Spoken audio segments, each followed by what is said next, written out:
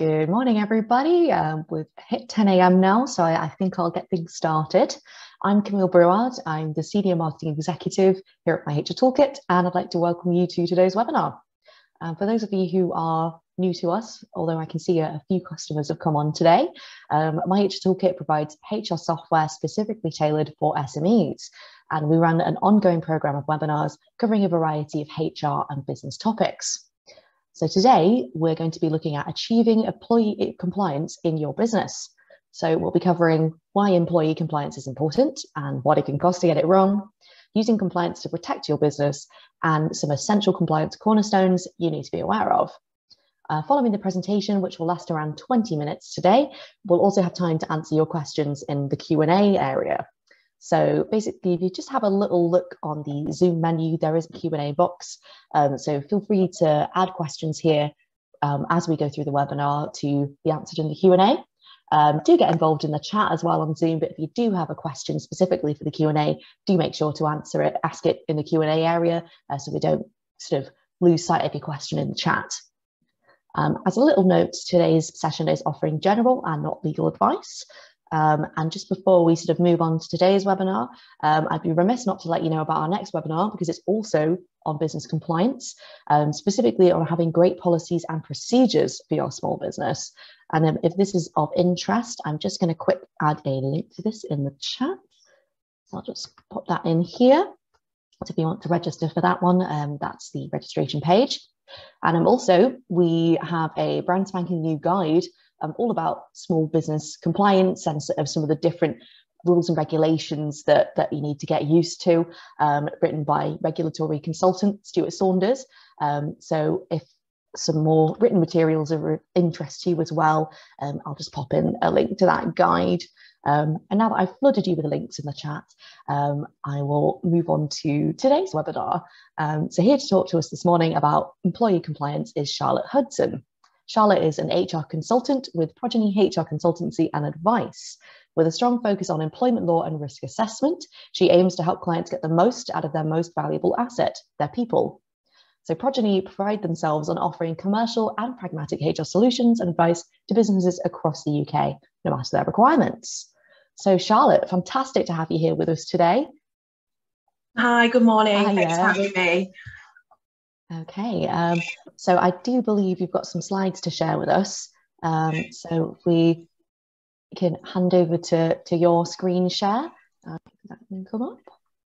Fabulous. Yeah, can see that all clear. Fabulous. And I'll let you crack on. Thank you. Good morning, everybody. Thank you for the introduction, Camille. Let's get straight in there then. So a brief sort of overview of what we're going to cover this morning. We're going to talk about what we mean by employee compliance. We're going to look at 3 key areas of focus. We're going to talk about how we can use employee compliance to protect your business, and also a quick summary of the first steps that you can take in ensuring that you are compliant. It's worth noting that in reality, HR compliance is ongoing, ever-changing.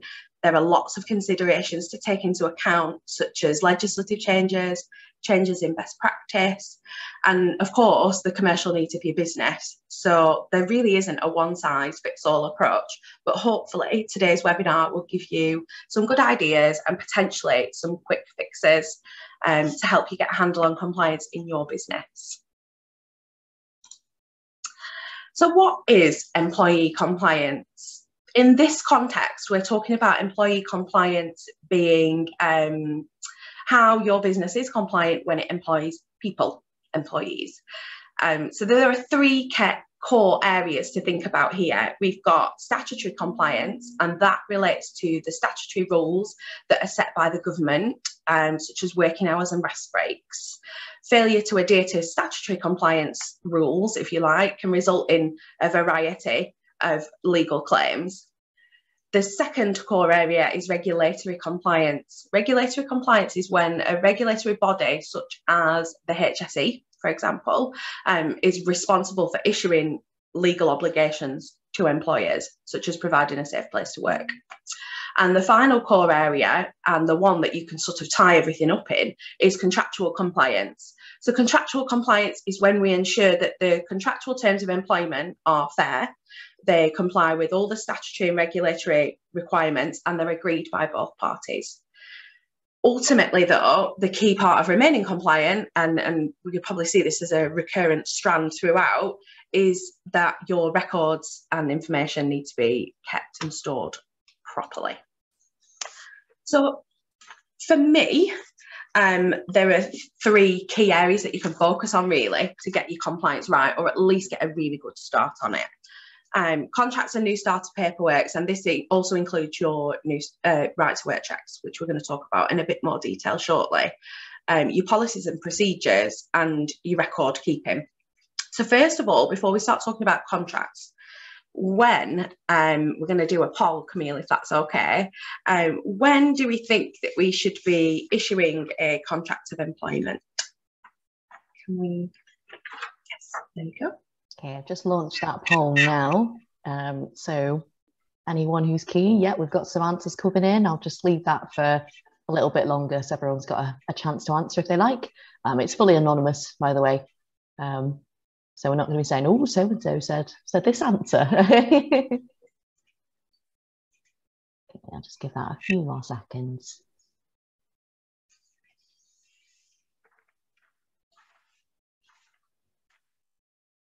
Okay, I think that's most people have answered, so I'll just share the results and sort of read those out. It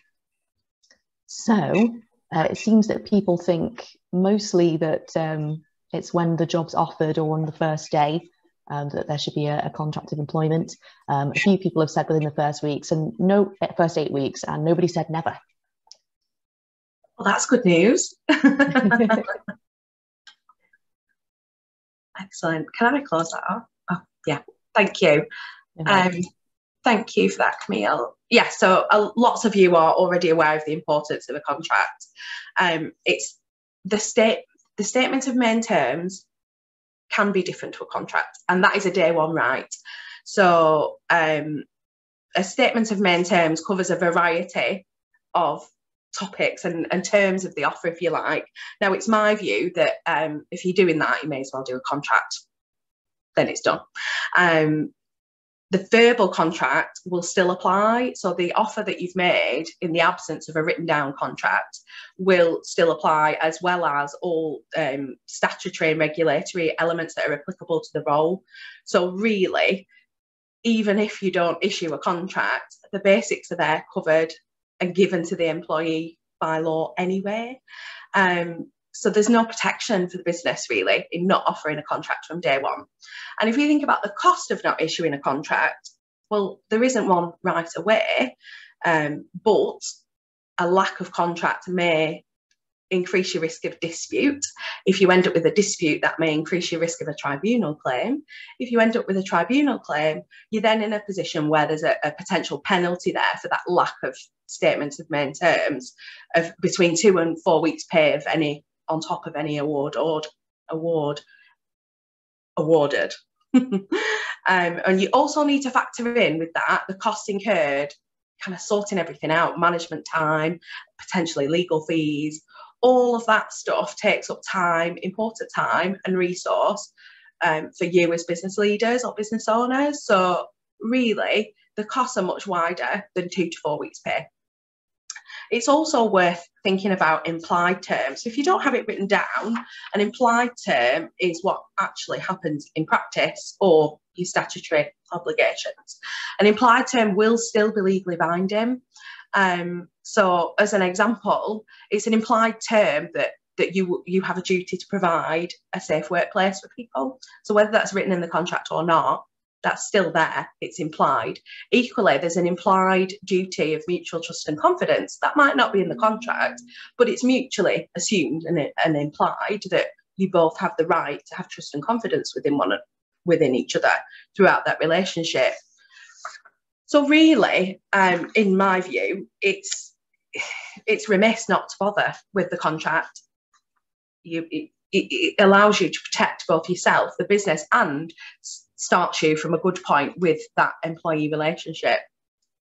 So if we look briefly at what should be covered in this main statement of terms, or if you're going to go the whole hog in the contract of employment, we should be including who the contract's between, and start date, whether any continuous service applies, a job title, or a very brief description of the duties that are to be carried out. I wouldn't recommend including a full job description in a contract, because in today's world, and particularly with SMEs, there is a huge requirement to be flexible and fluid to suit the changing needs of the business.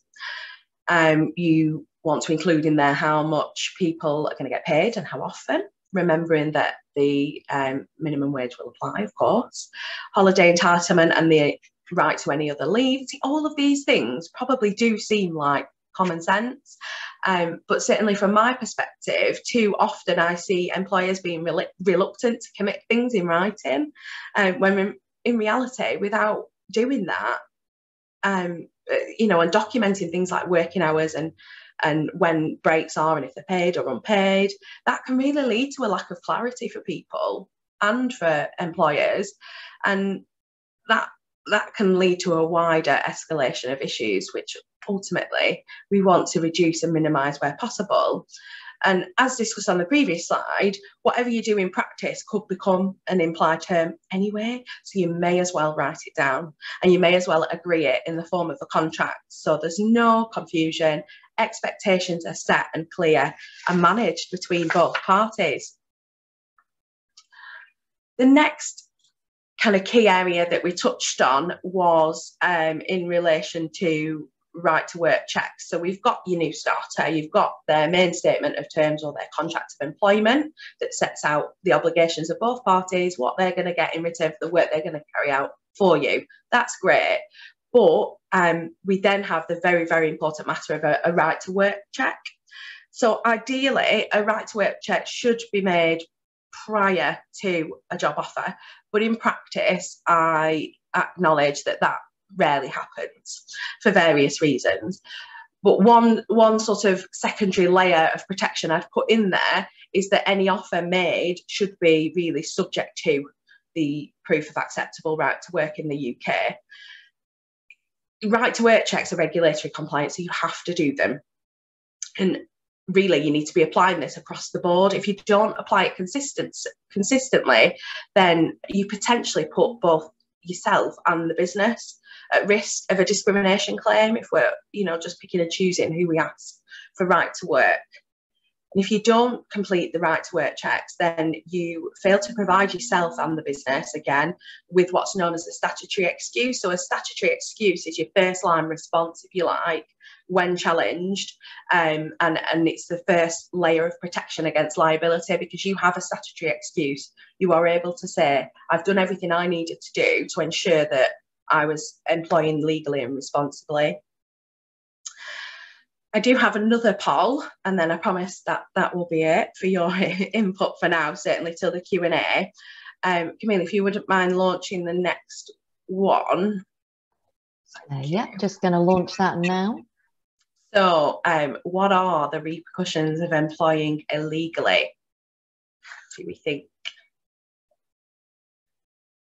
Just going to give people, and this is a multiple choice, by the way, so there's potentially multiple answers on this one. So I'll just give people a little bit of time to give that a look over.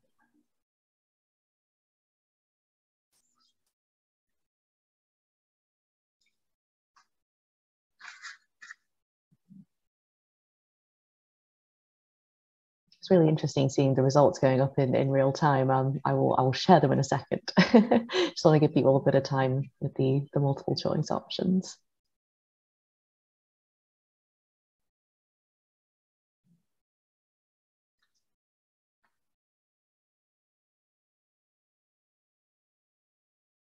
Okay, most people have answered, so I'll just quick share the results of that. So most people have sort of voted that there'd be a £20,000 fine per illegal worker. We've had quite a few answers in as well for damage to the business reputation, prison as a potential outcome as well, and also workers having their earnings seized. Thank you. So, Thank you very much. Yes, absolutely. All of those things apply. So the potential repercussions of employing illegally in very extreme cases can even include closure of the business, prison for the individual responsible for employing an illegal worker. And illegal workers themselves have, you know, the prospect of having their earnings seized because they've been illegally. And directors themselves can also find themselves disqualified. So really, it's a 5-minute job, and we should all be doing it across the board as early as possible in that the start of that employment journey. But that's all well and good, but what are your obligations really? So just some headlines, and each case will vary wildly. So I would urge anybody that's got any specific questions to either obtain some specialist advice on the matter, or as a starting point, a really good place to look is the government website. If you search right to work, there's tons and tons of information there for businesses and for employers. But some key things to be aware of, I guess. From the 1st of April, so from Friday, biometric residency permits are no longer acceptable right to work documents. That's because everything's moving online. So a biometric residency permit is like a little card that looks a bit like a driving licence. And in sort of days of old, that was one of the top and most easiest to identify proofs of right to work. A right to work check won't have been completed properly if you have accepted a biometric residency permit from Friday. You will have to go online to the employee checking service to fully complete that right to work check. The card itself is only now acceptable proof of identity. It's not proof of right to work or rent. Second thing to bear in mind is that, and probably really useful for businesses, is that virtual right to work checks have been extended again. They were due to end in April, but they've been extended again to September, the end of September this year. And that means that an employee can take a scan or a photo of their right to work document, send it to you by email, and you can validate that by video call virtually.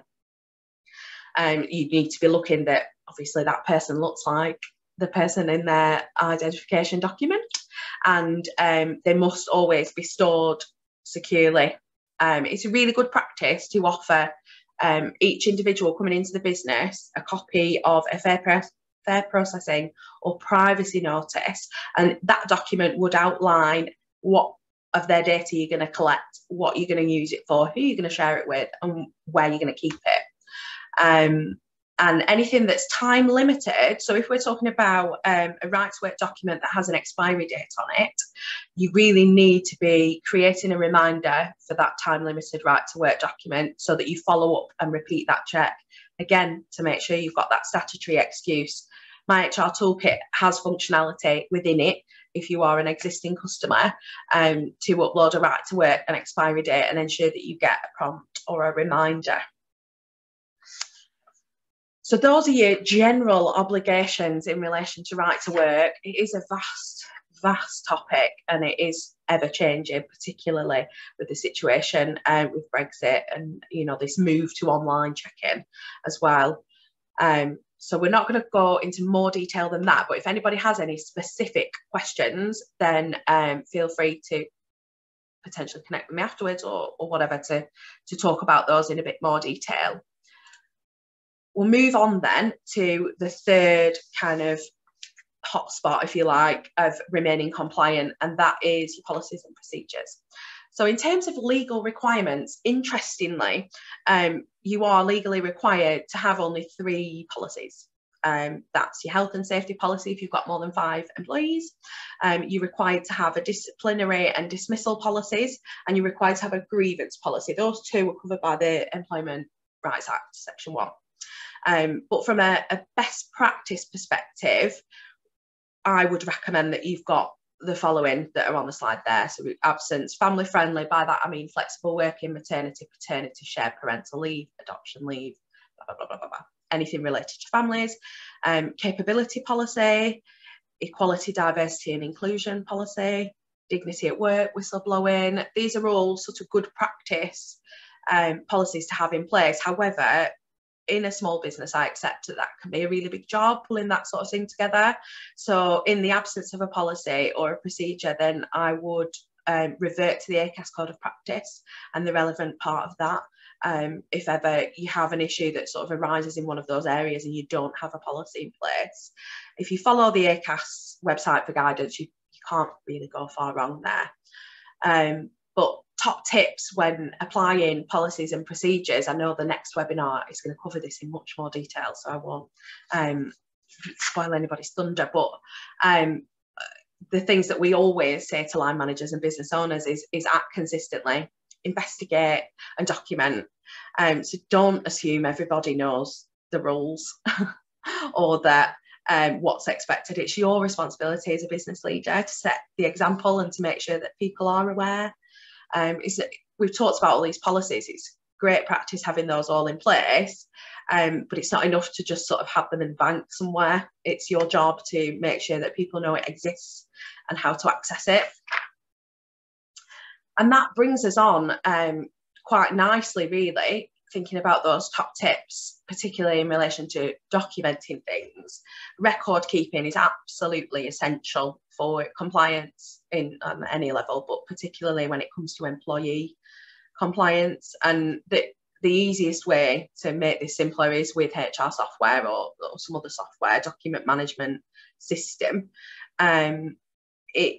Not only do you want to be doing the right things, but you also want to be seen to be doing the right things.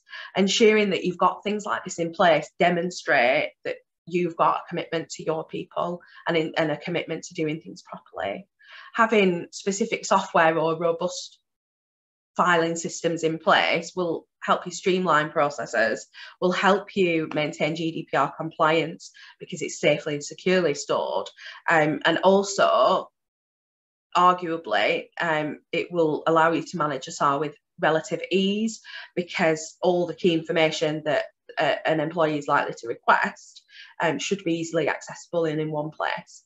And certainly that's one of the challenges that I've seen some of my clients face, trying to pull together information to fulfill a SAR without software can be quite a headache. So how is all this useful? And we're going right back to the beginning now, thinking about all the effort that we've put in to make sure we've got the contracts right and we're doing the right to work checks, we've got the right policies in place.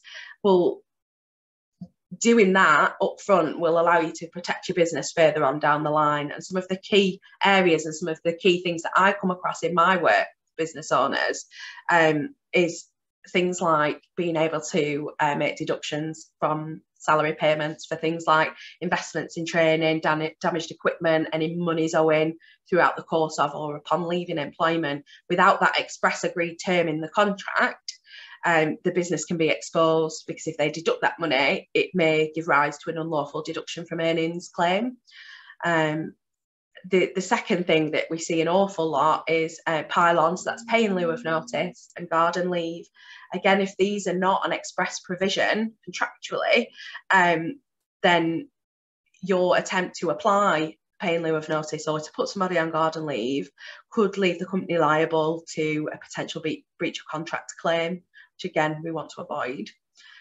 Notice periods, that's a really good one, because although there are statutory notice periods in place, if you've got a key individual, that person might take a really long time to replace, and you might therefore want to consider applying a longer notice period, which protects you and allows you greater time to source a replacement if necessary. But it also demonstrates your commitment to that individual from an engagement perspective. They're really important to you, they're really valuable to your business, so you want to give them that notice both ways.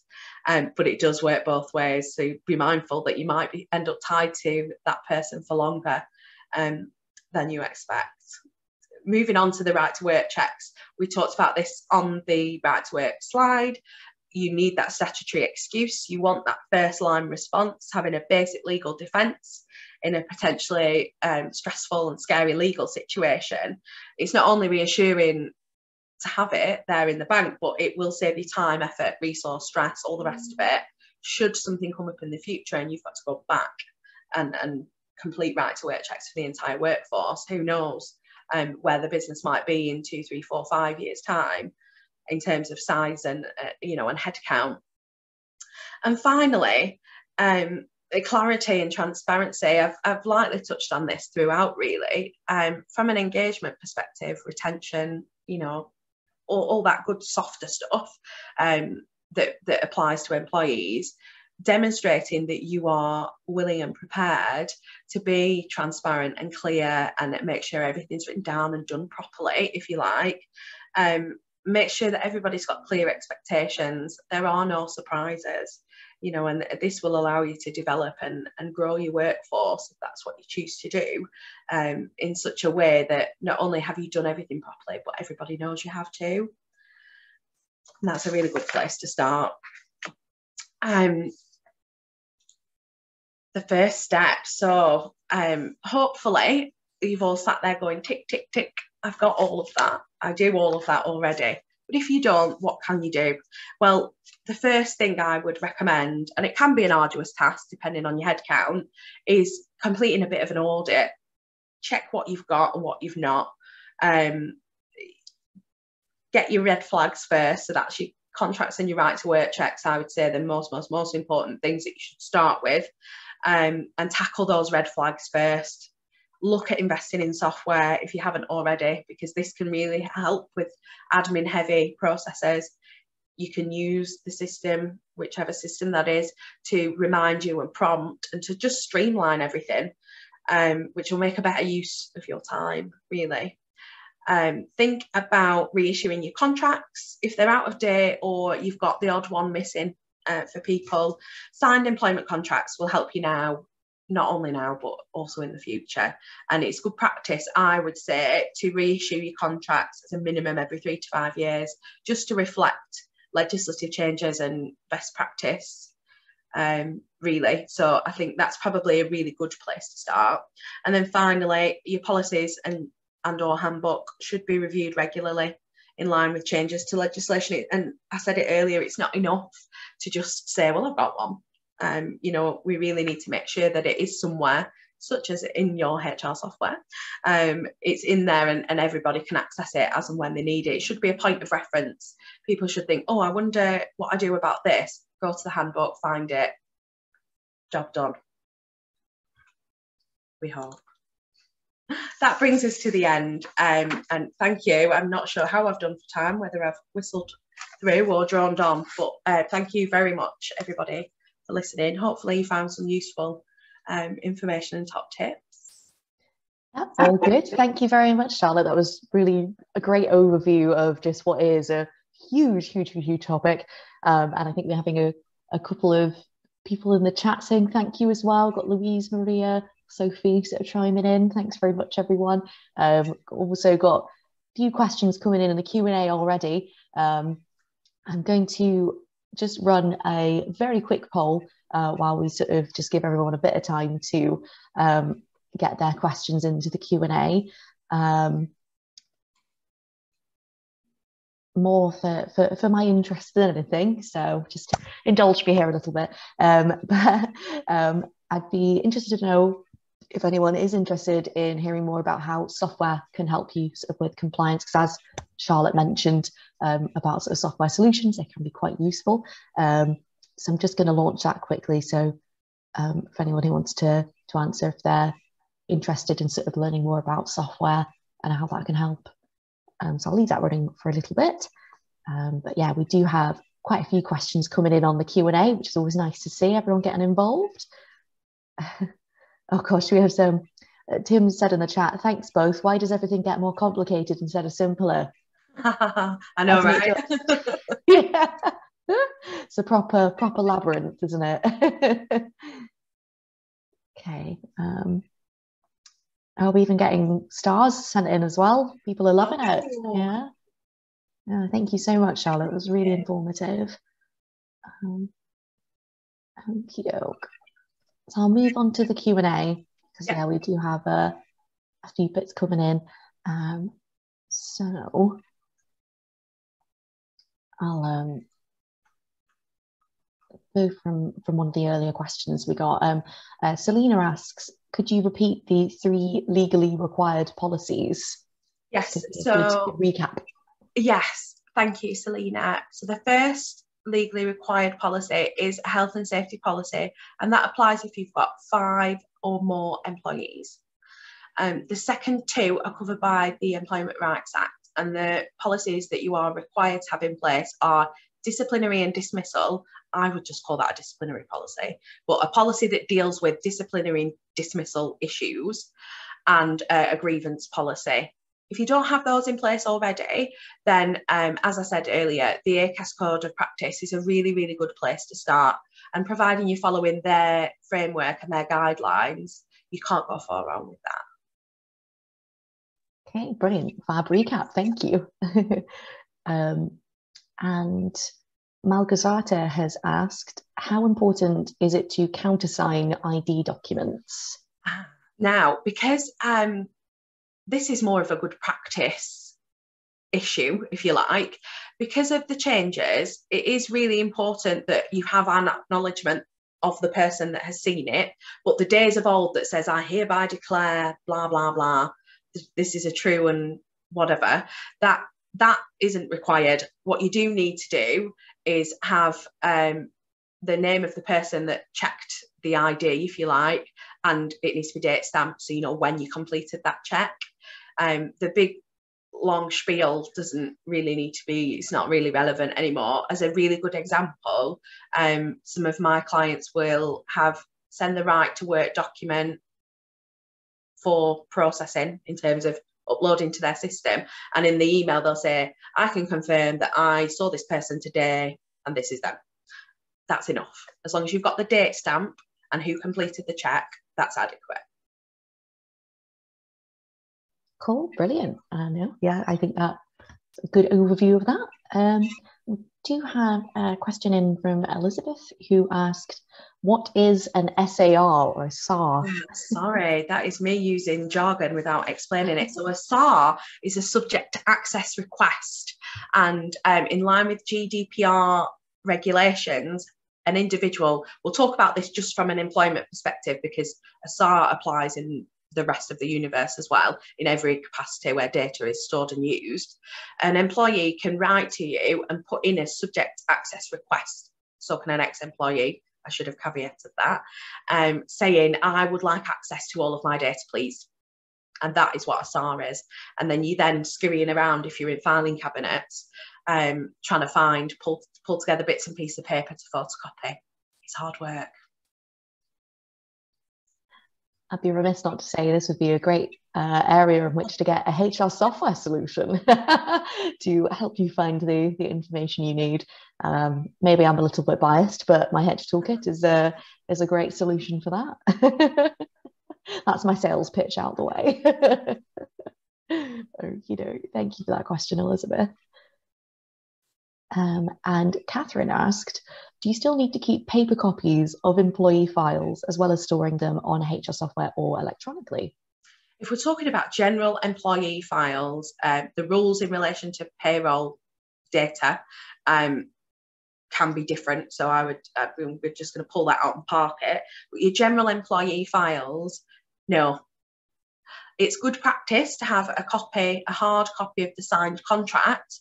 And I probably would have recommended that 2+ years ago, but actually we're seeing that we're moving to a virtual world, and many people choose to have their contracts signed electronically. So what's the point in printing it out and saving it? Yeah, better for the environment as well, etc., etc. Definitely. And pluses. Electronic signature providers, software, whatever it is, are legally binding. So in terms of having that protection, it's there with that. So I think it's really not necessary, unless you've given it to a person and they've signed it with a pen. I wouldn't hold on to anything. Okay, brilliant, thank you. A question in from Jane. If you want to renew contracts, do you need to consult with employees first, and how would you do that?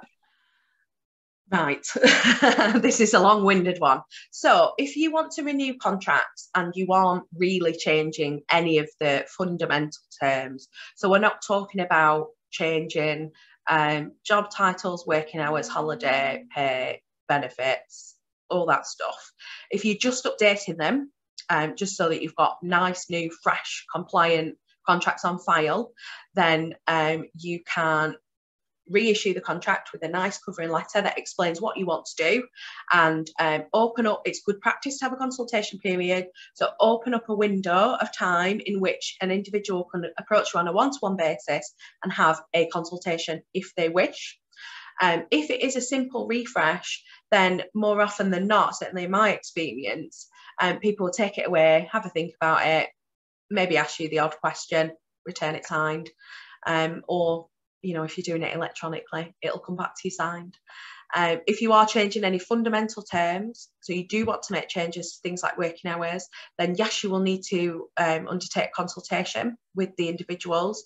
And that really depends on what's in the contract already, what you're trying to change, and what the employee's view on that is. So there isn't really a one-size-fits-all answer to that.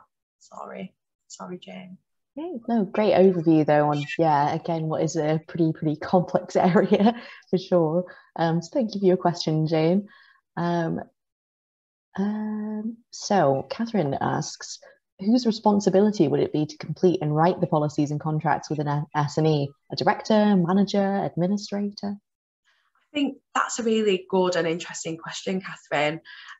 My opinion on this is that all three need to have input, and the reason being, it's all well and good the administrator typing the policy up because it's an administrative job, but actually a policy or a procedure or a contract is part of the culture of the business, and that has to start at the top and be fed down.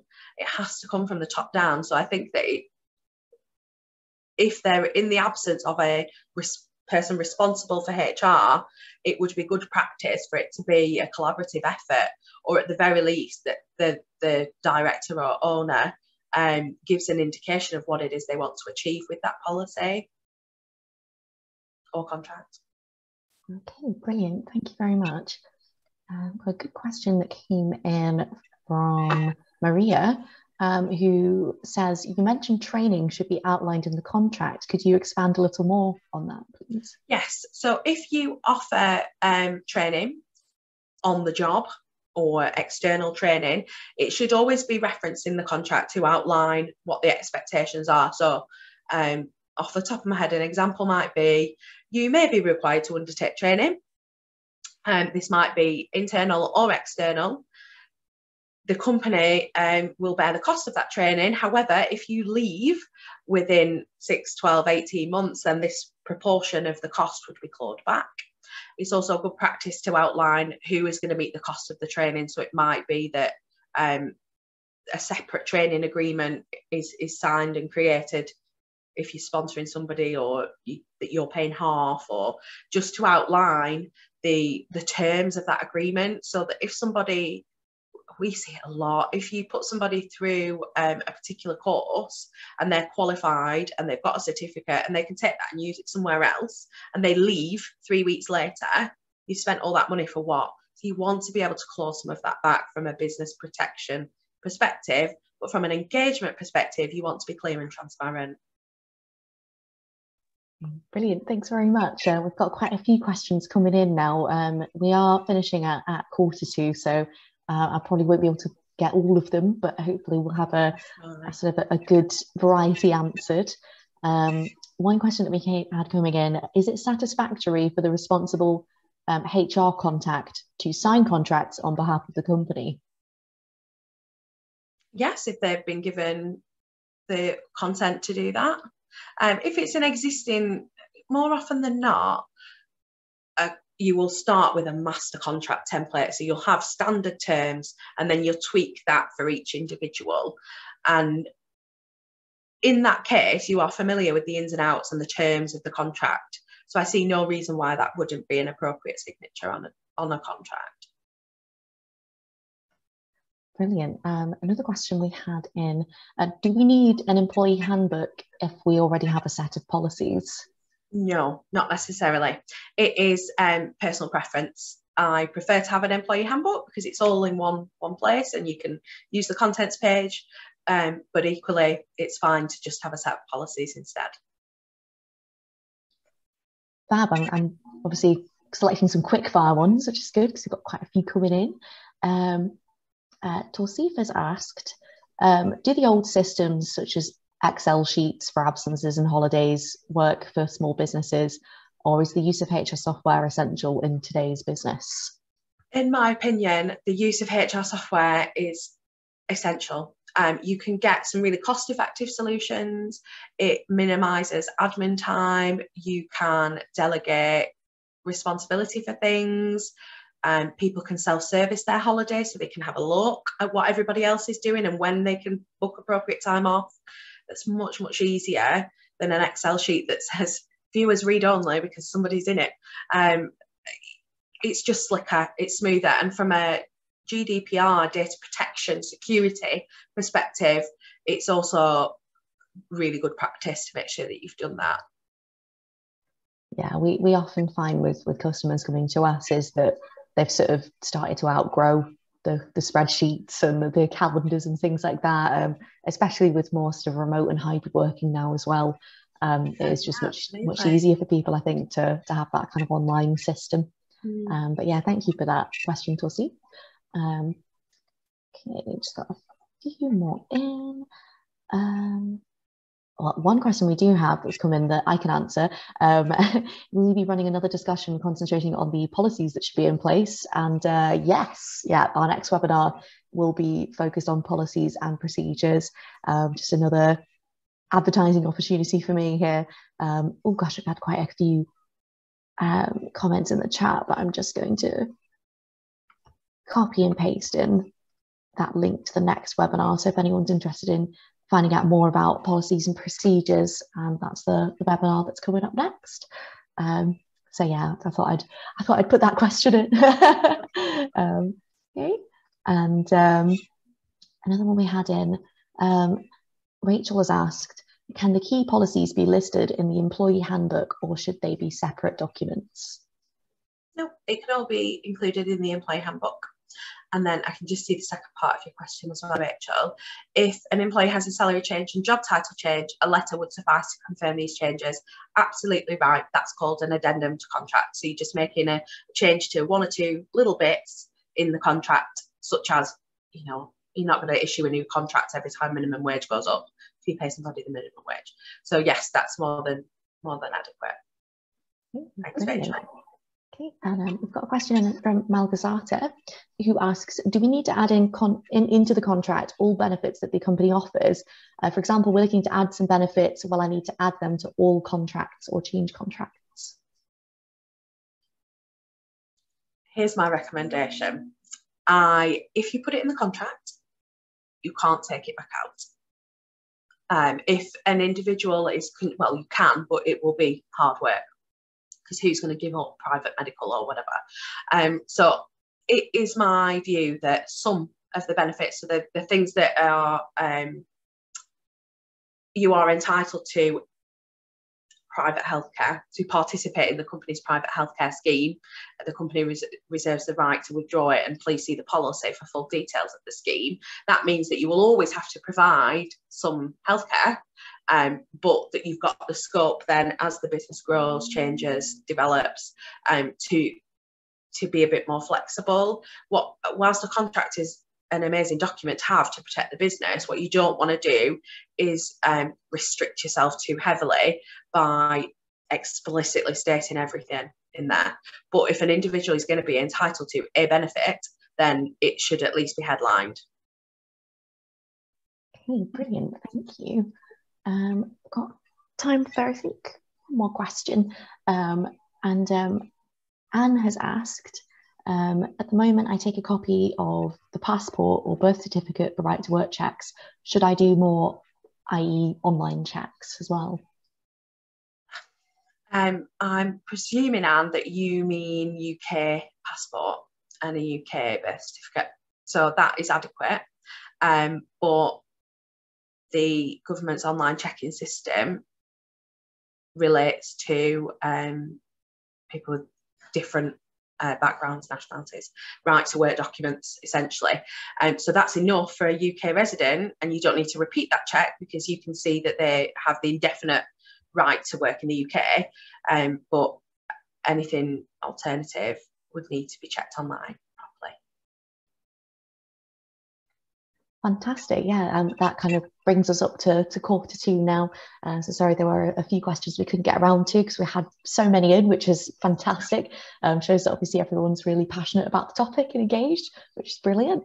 And yeah, thank you so much, Charlotte, for your overview on everything, and also answering people's questions and sort of giving your sort of insights into things. It's been really good to learn more about just how important employee compliance is. Yeah, people want to sort of join in the chat with any feedback that you have for us, do feel free. But I think for now, I'm appreciative of everyone's time. So I'll sort of wrap things up. So yeah, thank you very much, everyone. It's been really great to do this webinar with you all today. And yeah, thank you so much, Charlotte. Thank you so much, everyone, for joining. Thank you for your questions. And thanks, Camille, for having me. All right, brilliant. Thank you very much. Take care. Cheers. Bye.